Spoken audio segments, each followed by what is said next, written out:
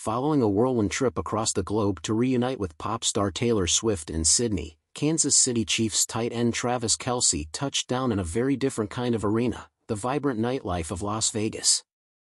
There, he linked up with his quarterback comrade, Patrick Mahomes, for a night of revelry, continuing the Chiefs' extended celebration after their recent Super Bowl victory.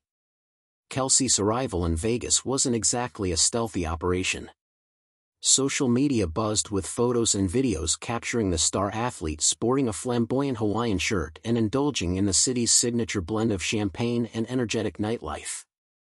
Joining him was Mahomes, who had already been enjoying Vegas festivities for a few days with other teammates. This dynamic duo's Las Vegas rendezvous wasn't just about blowing off steam. It also served as a potent symbol of the Chiefs' winning spirit and the strong camaraderie that exists within the team. Kelce and Mahomes, both crucial players in the team's success, embodied the joy and celebration that comes with achieving championship glory.